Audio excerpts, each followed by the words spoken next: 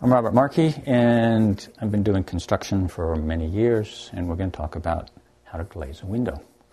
Now, there are actually two processes in glazing a window.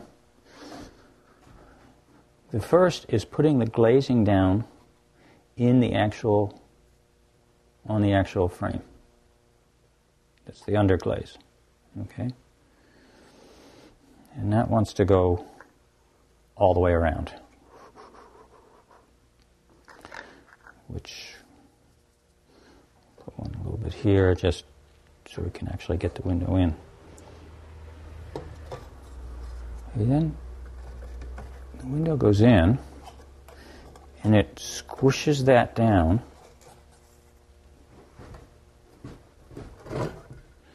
nice and flat, and this would actually be all the way around that sub-glaze. Okay. Oops.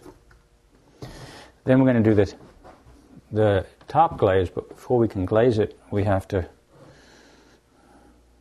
put these little guys to hold the window pane in. And so they go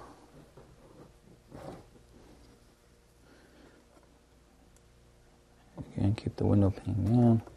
Take it on here, wiggle them around a little bit so they can go in. Okay. You want on a window this size, you kind of want to put two here, one or two here, and the same there. And then you're going to do your final glazing. Again, you can roll it in your hands to warm it up a little bit.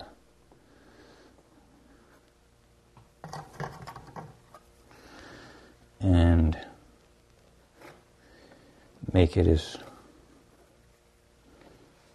smooth as you can get it there.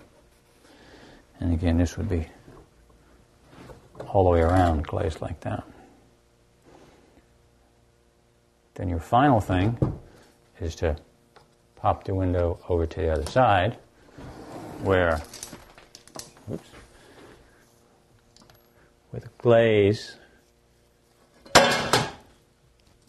has been coming out, and you just